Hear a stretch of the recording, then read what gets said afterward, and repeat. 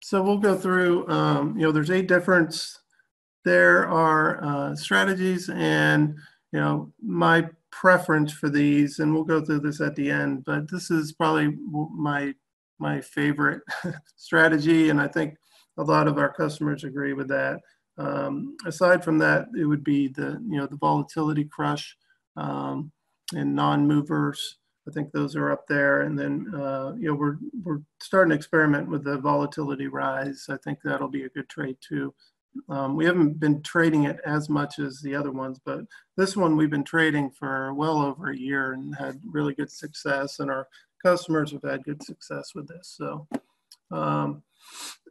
so the basic theory on this is, you have a stock like Facebook, Google, there's quite a few of them that exhibit basically a price run up going into the earnings announcement. So the anticipation is, Google's going to have good earnings, so a bunch of funds, pile in, adding to their positions.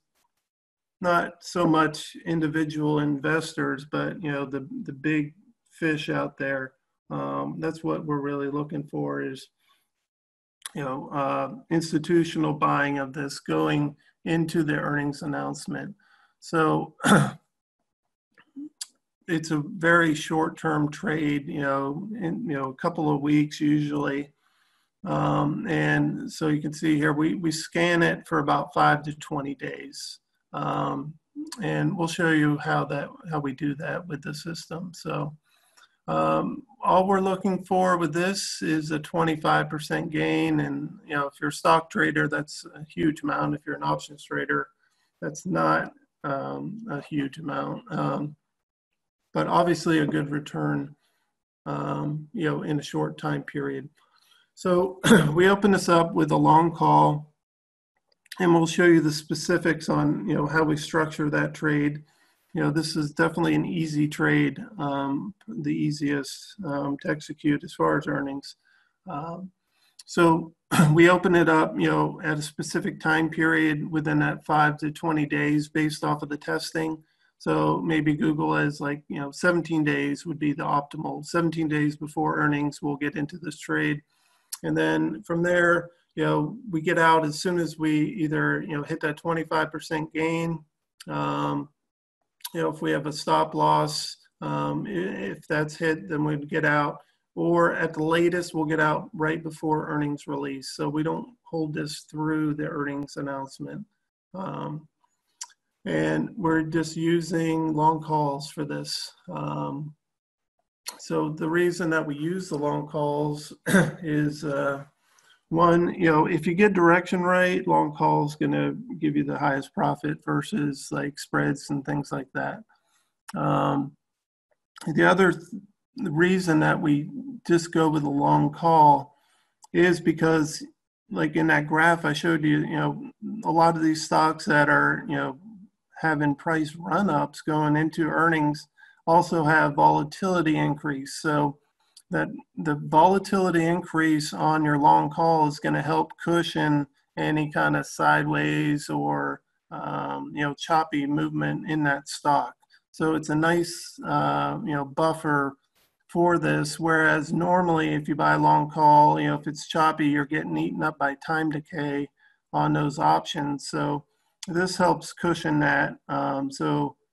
You'll see as in the results, for a lot of these, it's definitely optimal. And you can, if you're interested and you want to try the spreads or things like that, be my guest to test it in the system. I've done it, hundreds of times, and I just came to the conclusion that the long call is, the answer for this strategy.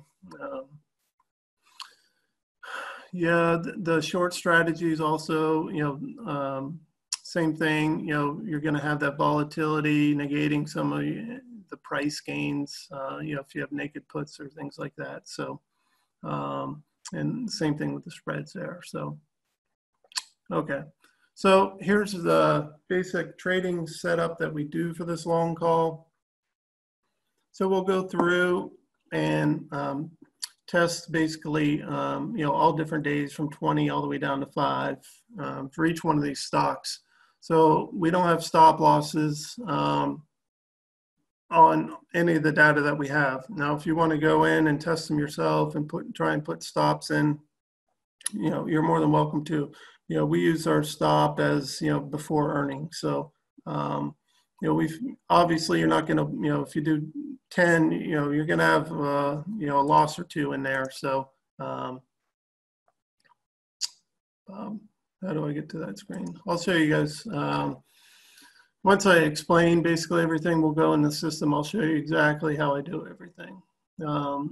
So, and we're looking at monthly options, days to expirations. We look at 60. Now you can toggle these and try 30 or further out, but we found kind of 60 to be the sweet spot where you're not getting too much time decay, and you're also getting volatility rise going into that, even in the 60s. As you move in closer and closer on your expiration days, like 2 weeks out or something like that, the time decay is going to overcome most of that volatility rise. So we found 60, 2 months out, buying basically like a 30 call. So on the delta. So if the call is, so if there's no it's not going to be a 30 specifically. But, so if it's 32, then we buy that one, or 35. So, we start looking at 30 and then, go down from there. And that, we're just using the monthly options. So that's the basic long call setup there that we analyze. So, and it'll make more sense once I get into the system as we test them. So how do we find good candidates for this? So we're looking over the last 10 earnings cycles over here, and we want price run-ups, and we put from 15 days prior to the earnings. So it's looking 15 days up until right before the earnings announcement that it's gone up at least 3%, 7 out of the last 10 years. So this is, through lots of testing, we found this to be, a good search criteria. Obviously, you can change things in here as you see fit. You can change it to 5, you can change to 20, whatever you want.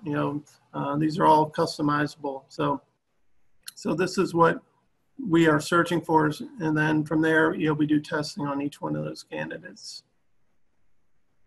So just to kind of show you, this is like our bellwether for this strategy, Google.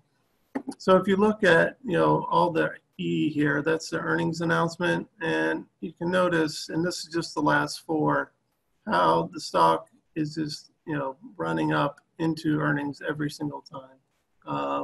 And I think it's done it 9 out of the last 10.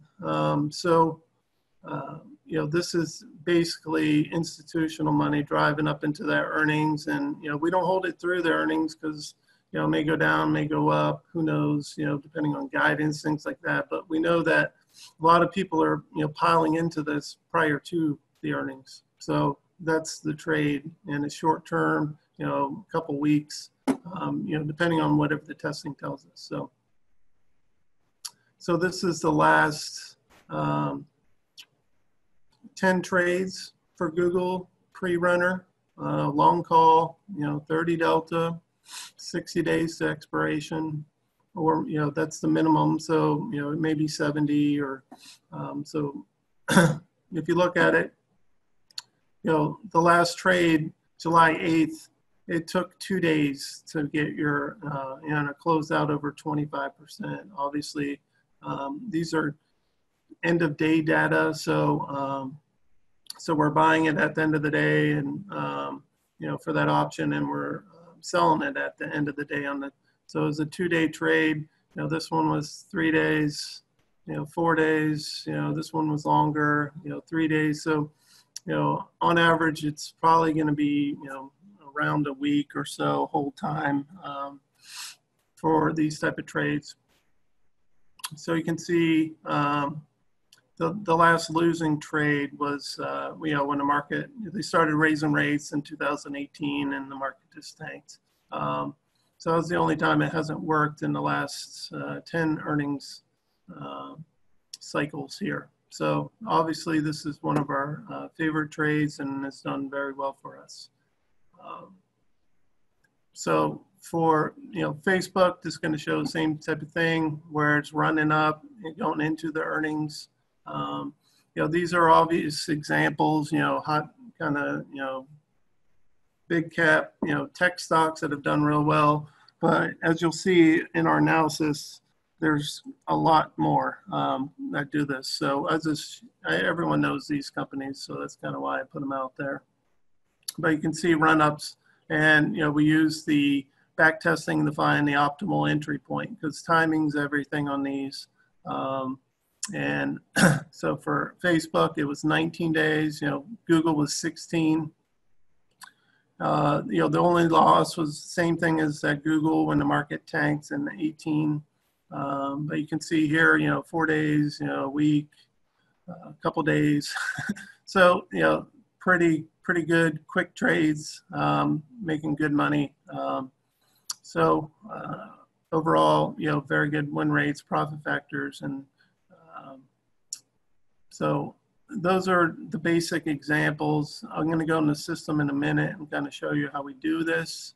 But as far as planning the trades, we have 103 potential trades for Q3 that have winning percentages over 80%. We have 45 candidates. These are all different companies with win rates over 90, and we have 18 with 100% win rates. So which ones you want to trade, things like that, up to you. We're obviously providing you the data, giving you the specific entry day that is optimal for that company. The one thing we do, this wasn't so much a problem in the past, but in the last 2 quarters, the earnings announcement have been shifting a little bit with this COVID crisis. So, we just kind of put that disclaimer out there and make sure, before you get in that trade that the earnings date hasn't moved. And you can verify that with, I would do it with other sources. We get all our information for earnings from Zacks. So I would go out to other, other brokerages, financial news sites, and just kind of verify that, okay, I'm getting in this trade today, and Delphian says the earnings date is this. You just want to verify that that is the case. Okay. Now, as far as executing the trade, this is definitely one of the easiest ones. When we go through, and you saw on Facebook, it's 19 days. That's 19 trading days. So it's not calendar days. So you're only counting business days that the market is open. So any holidays you have to skip. We do all that in the system, but if you're doing it manually, you just have to know to skip any holidays. And if the earnings announcement is before market open, then you count it as the previous day. Obviously, always use limit orders when you're getting into options trades. And then, we typically can get filled right around the mid price. If not, we have to move it a little bit, but let me check. I'm getting a lot of chat here. Okay. So once we get, filled on our order, then it's very easy from there. We put in a limit order, for 25% above the price that we bought. So if we bought it for, $100, then we put in a limit order for 125, and then, obviously you're going to track it, but you don't have to look at it all day. Whereas other trades, kind of like the volatility crush, you're going to be kind of glued to your monitor on some of those. So this one, obviously, the key is, put in that limit order as soon as you get your trade filled. And the only thing you have to remember is, okay, if it didn't get filled by then, you got to get out before the earnings release. So, okay, so that's a quick on the bullish pre-runner. So what I'm going to do is going to go through our earnings calendar. I'm going to show exactly how we get you know, all these trades, you know, 103 down to, you know, 18. So I'm going to show you that, you know, how we enter the proper criteria, you know, our stock list, the trading strategy, and then we execute what's called bulk tests. So we test them multiples at the same time. So if I have 150 stocks that I screened, we can test them all at the same time. From there, we download run results, and those are available to you in our share drive. And then, you know, we can repeat the different criteria as we see fit. So before I get into the system, is there any questions on that Bullish Pre-Runner? Did it kind of fast, so I felt like.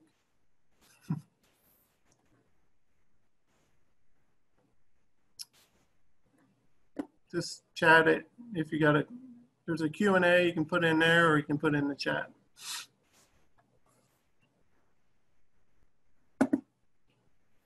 Okay, no questions, we'll move on. Okay, so in our system, this is Delphian. It's available under the earnings calendar. So you can see on the calendar, we have all the different types of trades that we're doing here. So I have highlighted the Bullish Pre-Runners, which is the first one that we are going to do. Yep, I'm going to post the PowerPoints in that earnings, the Google Drive, so everyone can have them. So from here, the Bullish Pre-Runner, so we have a few criteria. So this is where that search criteria that I had selected and showed you guys, you know, 3%, 7 out of 10, and you can change this and you'll get a different output. You know, as far as the criteria. You guys are really chatting at me here.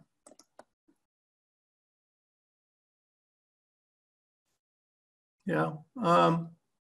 Well, there's a question about using different amounts of contracts. What we've found to be the best is to, you know, because the Google is going to be a lot more expensive at one contract than Facebook or, you know, Morgan Stanley. You know, it's going to be a lot cheaper than a Google long call. So we try and at least tell people to try and keep an even risk amount throughout, you know, the earnings cycle, you know, for each quarter. So, you know, you start with, okay, I'm going to do 1,000 per trade. So if the option costs more than that, you know, you're probably not going to do it. I think Google's like 3,000 or something. So you want to keep a level risk amount for these trades. That way you're not slanted, you know, in case Google does bad, you know, that would really hurt, you know, if you're doing $500 trades and you did one for 3,500, you know, and you win 9 out of 10, and that one that you lost, the Google, pretty much wipes out all your profits from the other one. So you want to try and keep level risk as far as contract size for this. And that's kind of like a best practice that we have. All right. So there's your search criteria, and all of these are going to have the same format here. Liquid options, so the stock list, you can create your own stock list in here and use that. We created this liquid options. They're reasonably liquid. I'm not going to say they're all, you know, we did our best to screen them. We're going to be updating that in the near future, but there's, you know, there's a lot of stocks in there, probably like 300 or something, that have reasonably liquid options. So obviously before you get in the trade, that's one thing you want to verify. Okay, is there any open interest? Are there any trade volume at, you know, this 30 delta that I'm buying? Because you don't want to be the only one in there, right? Because the market maker will, you know, take you to the woodshed. So, you know, always verify liquidity, use limit orders when you're doing these trades before you get into them. Don't just blindly follow everything. And you can always ask questions, you know, me or Shawn at any point, you know, just send us an email. So.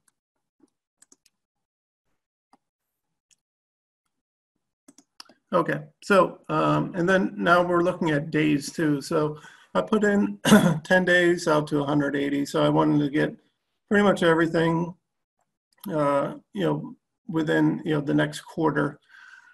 So you can go through, you can see right here, we have 125 total. So the way that we go through and execute these, this analysis, we fill out our strategy here, long call, you know, the same thing I showed you before, you know, enter at 20 days, 30 delta, things like that. So from there, you can do an individual analysis. You know, this is Morgan Stanley, it's highlighted. So, you know, 60%, not a great trade here. So if you click, you know, you can go through and look at each one's individually. So obviously a lot better here for Philip Morris. And that's the individual analysis. So what we do to make things, you know, that's a time intensive process to go through 125. So what we did, we built this bulk feature. So the bulk feature is going to test all 125 at the same time for this criteria. So we'll go through and I'll just show you an example. I pulled one up already. So this is a bulk test and there's only, you know, 2, 4, 6. So I did it to make it quick. But so it did it for 20 days. And, you know, here's the results. And then, you know, we can download it to Excel. And you guys all have these features. You can do these yourself. I did all the work. So, you know, but if you want to do, you know, try different profit targets, stop losses, then, you know, feel free. So we just download this Excel. And then I created a master list. So I did this list of 125 for 20 days, 19, all the way down to 5 days. So where that resides now is in this share drive for Bullish Pre-Runners Q3 2020, right? So if you open that up, there's 3 different tabs, and I put the criteria over here that we're using. So you can see this is a massive raw data. So this is all those stocks tested at those different days, you know, all the way down to 5. So from that list, I sorted things by win percentage and then chopped out anything below 80%. And from there, you know, we still have a ton of trades. From there, I went and sorted by each symbol the optimal entry dates. So, you know, you can see Apple has a lot, has 1, 2, 3, 4 different ones. So we go through which one's going to be the best entry for that. And we go off win percentage, profit, profit amount, things like that. So obviously, you know, this one right here, 15 days, you know, it's the highest profit factor. And I guess let me show you what profit factor actually is.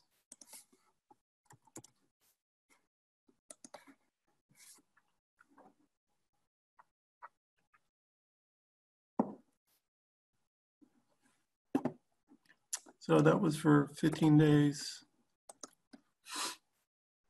Okay, so profit factor, this is the total amount of profit. So you add up all these green bars and you divide it by your losses, 23. So the higher the profit factor, the better. Obviously, the higher the win percentage, the better. So that's what profit factor is. So we went through and optimized, found the optimal entry for every single one of these symbols in here. And so that's the last column there. So some people, you know, just want 90% and above. You can obviously, you know, sort and delete out any 80s or, you know, which ones you will want to take out of these are up to you. You know, there's definitely stronger names. And the way I kind of filter that is, you know, if you see a bunch of occurrences for, you know, like Align Technologies, Apple, that's going to be stronger candidates. You know, if there's a lot of entry points that met, you know, our 80% criteria. ASML has been a good one. So you can go through and look, and, you know, if there's only one occurrence and it's, you know, a pretty small profit factor, then, you know, you may want to not take that trade. But, you know, obviously up to you. But you can see like Facebook has, you know, quite a few here. So this gives me a, you know, Google, obviously.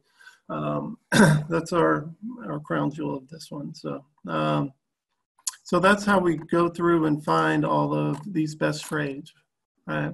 And from there, you have access here to go through those, and then we create an earnings plan, which basically we'll go through that at the end. But it's everything all rolled up into one, or these two PDFs that you have available there, and they're also in the system under the earnings plan right there. Okay, so that's the Bullish Pre-Runner. That's how we go from, sort everything, go down and find the specific entry days for every trade. Now we repeat this for all the different strategies. So we won't go through and show you that again, but we'll go through and explain all the different strategies from here.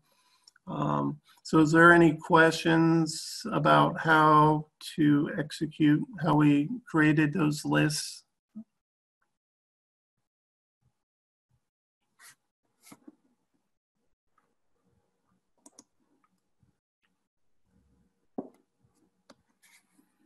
Okay. You guys are a quiet crowd. Okay, so, okay. Next up.